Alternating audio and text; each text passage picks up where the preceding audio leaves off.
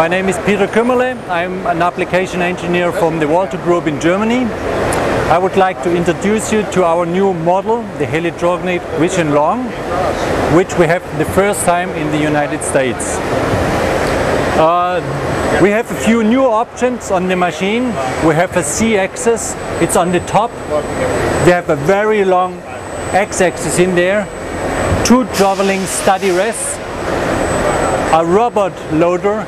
We are using the robot loader to take all the tools in the machine, and I think we are the only company that can take tools up to 700 millimeter or 27.5 inches with a robot loader.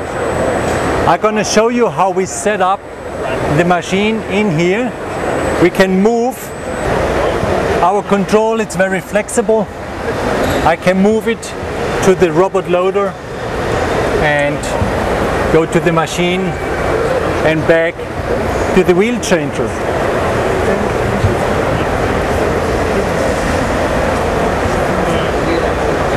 We can move the axis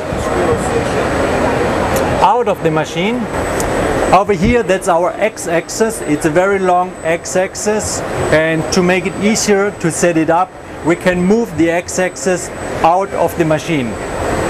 So we are very close for the setup. So it's a very easy setup with fine adjustment, screws. It's very easy to set it up in here. We have a new spindle with 47 horsepower and HSK 50 taper. The RPM of our rotary axis, the A-axis, it's 1100 RPM.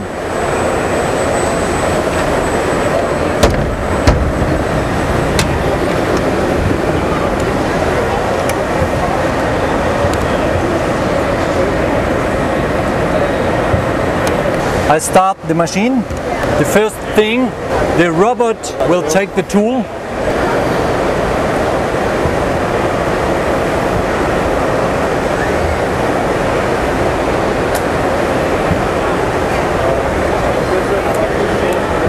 We are using the two traveling study rests to put the tool in the tool holder. First we are doing the end phase of the drill.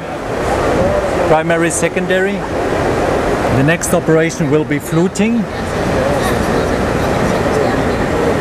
and it's a wheel with 10 inches in diameter.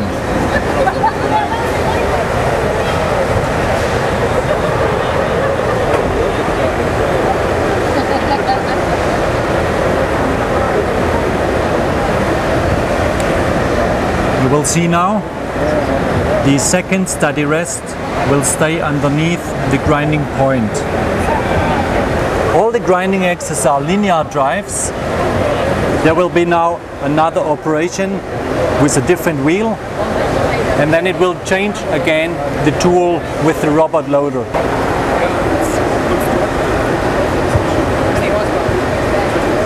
The next operation will be the relief of the diameter.